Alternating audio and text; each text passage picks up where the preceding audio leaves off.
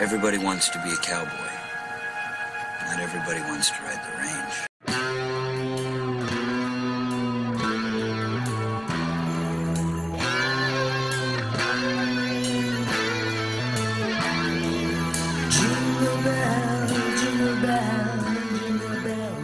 What's up, Staunch Gang, and welcome back to a very Corey Christmas. A Dangerous Place would take place in Feldog's second wave of films, so to speak, after returning to cinema after some pretty public troubles during the filming of Rock and Roll High School Forever. You're all about the making of Rock and Roll High School Forever and my award-winning documentary, Forever, the untold story of Rock and Roll High School Forever, linked right up there.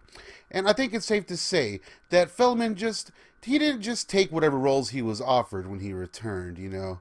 And he seemed to be maturing in various ways as far as his film output. I'm willing to bet, you know, it's no mistake that he decided to take on more adult-themed roles and more horror stuff and whatnot, you know. Really kind of breaking the stereotypes, so to speak. Now, you know, he would only have a few starring roles in the early 90s, those being Meatballs 4 and co-starring in Round Trip to Heaven, as well as taking part in the two Corys' mighty return in Blown Away.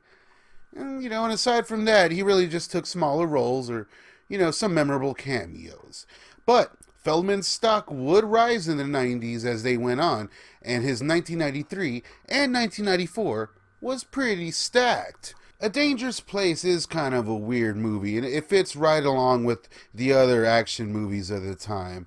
And it tells the story of two brothers getting involved with a local gang of thugs who happen to be part of a cartel-like karate dojo. You know how that happens. So when the older brother is mysteriously killed off, our young hero decides to infiltrate the dangerous karate gang known as the Cobra the Scorpions. And, you know, he does this in order to defend his brother's honor, really getting in over his head, and, 90s greatness ensues.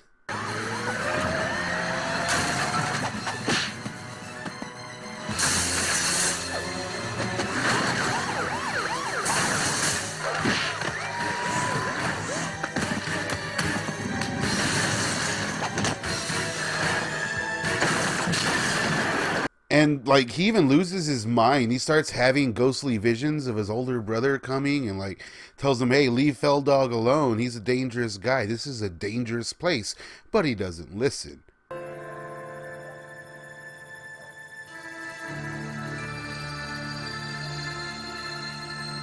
Yeah, an elephant in the room. This is when the Karate Kid parallels really come into play, like, pretty heavy.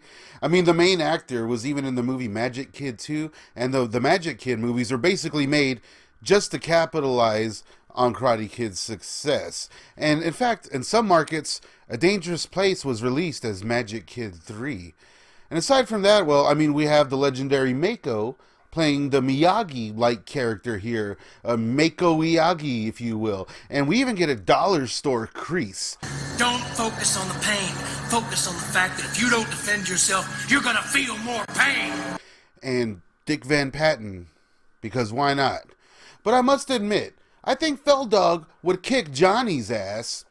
And, you know, the interesting thing here is the take on the story is the infiltration into the gang, etc. It's a pretty cool idea, but it's not really executed well. In fact, the whole movie isn't really executed well. It's just not really interesting. In fact, the movie's a downright chore to get through at times, at least when Feldog's not on screen, or, you know, when we're not getting a legit 90s car chase, or motorcycle chase, or scenes of Feldog kicking ass, or his stunt double on a bike, or, you know, there's plenty still to enjoy with this film, is what I'm trying to say. Well, if they're such jerks, how come all the best-looking girls in school hang out with the Scorpions? You gotta pass a little test. It was a time to grow up. Scorpions? They're a karate team. Greg had been spending a lot of time with them. I'm gonna find out what happened. I want to become a Scorpion. Let's see what you got. Doing, man, we don't need that. Don't tell me what I need. I don't trust him.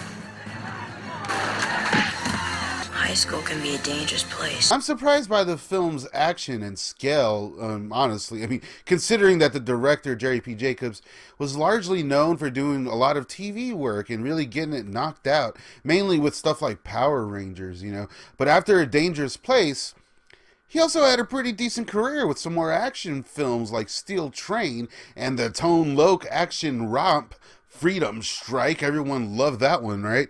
He did a great job here in A Dangerous Place, though, and it really feels right at home in 1994. Overall, it's a fun time if you're into this kind of stuff, and it would make a great double feature with other films like Stone Cold or The Kid. You know, The Kid, C. Thomas Howell? Check out my review of that one next, why don't you? I highly enjoy Feldman's performance here in A Dangerous Place, as he really does seem to be dedicated, and he does a lot of his own stunt work. I mean, you can clearly see it's him doing a lot of the fighting scenes, and, you know, whatever else he can. In fact, you know, I wonder if he learned any moves from Namrock. Hey, this no my pig. Another Rock and Roll High School Forever connection here is that in A Dangerous Place, he's reunited with Michael Monks, who plays a guard.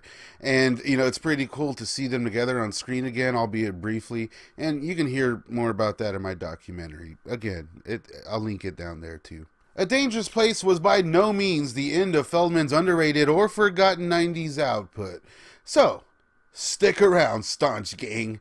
It's a very Corey Christmas once again. Please like, comment, and subscribe. Hit that notification bell. Definitely comment. That really seems to appease the algorithm gods. Now, what I'm going to do here is I'll go ahead and link some more stuff from the past. It's a very Corey Christmas, so you can get all caught up. We have quite the ride ahead of us. Thanks for joining me, staunch gang. Merry Christmas.